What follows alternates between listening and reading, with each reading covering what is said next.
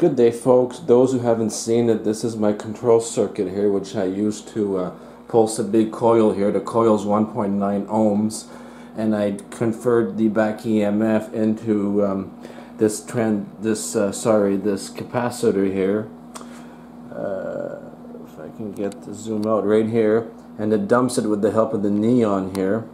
And quickly I got it set up. It's crude, but it works.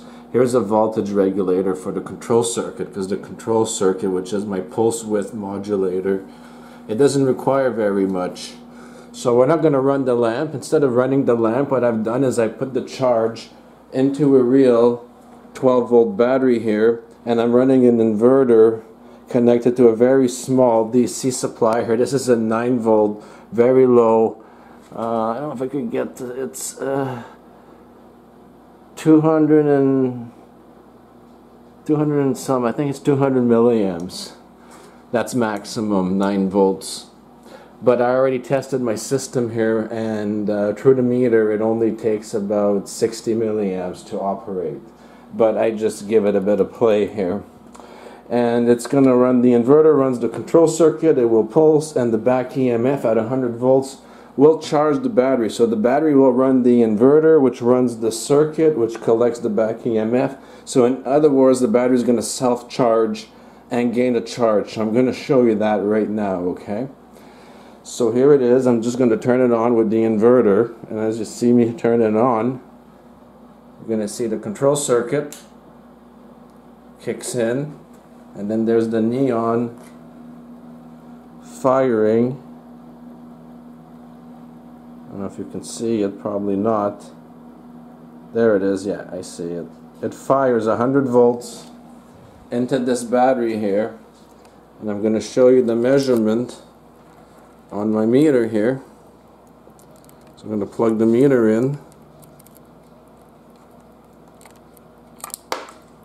This is always the part I can't do real time, but if you don't do it real time, people think it's rigged. So catch 22, huh?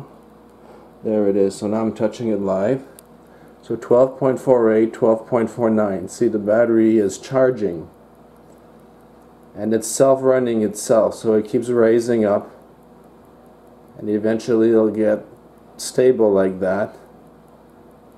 There's another method. If I want to run something like this glue gun at 20 watts without using it, well, here's a way. You plug the power in, and what happens here is this allows me to run it without the VI curve going down so quick. So you're able to run your 20 watt item with only about 200 milliwatts input at 9 volts. I've got this connected to the plug, obviously, because right now I just disconnected. It was self-charging earlier, but I just wanted to show you that you could use this method to get current output that you normally would, and the battery charges, as you see, because it's still getting 110 volts pulsing through the system. It's running the system still in the background. As long as the back EMF keeps pulsing, you can run a load off the inverter, and the VI curve doesn't go down as sharply. If not, sometimes raises. As you can see, our voltage went up just from talking.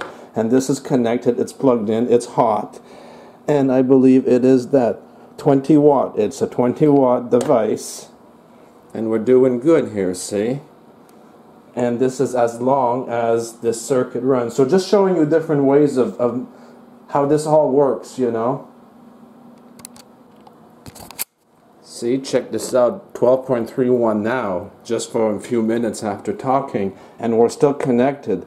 So we're using 20 watts, and we're still charging the battery. The battery's VI curve is going the other way, and we're only using this 9 volts here, sourcing it with the back EMF circuit here, dumping 100 volts into the battery, and that sustains our VI curve, which allows us to run our inverter and our high wattage devices without taking it from the plug. See? I don't know if I missed it, but it jumped. Yeah, see, 12.32. So as we talk, this keeps building up a charge in the battery with a very, very little input here. And as long as we run things in the inverter, not too crazy, like 20 watts or so, this process keeps building up a voltage chemical reaction inside the battery. This is where the extra energy comes from. But we need only a small input source. You get a small input, you get a greater out. This is basically what Bedini was talking about here.